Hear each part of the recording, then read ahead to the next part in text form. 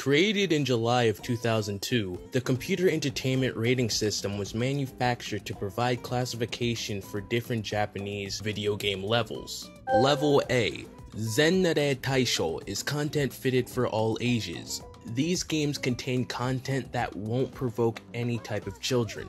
Classification B, 12歳以上対象 is content for ages 12 and up. Games like these contain content not suitable for children under the age of 12, which may contain small uses of violence, profanity, and sexual content.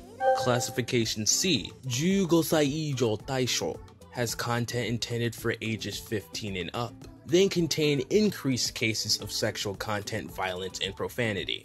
Classification D, 17歳以上対象 has content for ages 17 and up. Children must get permission from a legal guardian to get these type of games because they contain strong sexual content, profanity, violence, and partial nudity. Classification Z, 18歳以上のみ対象 has content for ages 18 and up. No one under the age of 18 are allowed to buy these type of games, since they have lengthened scenes of violence, sexual content, and strong cases of profanity.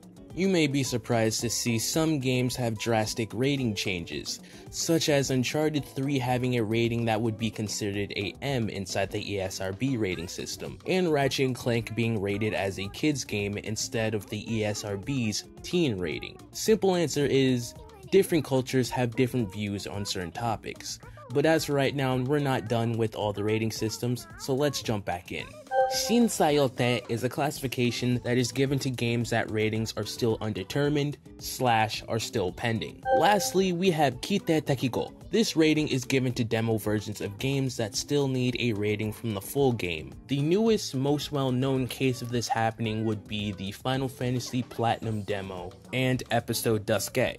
This is the official Japanese video game rating system.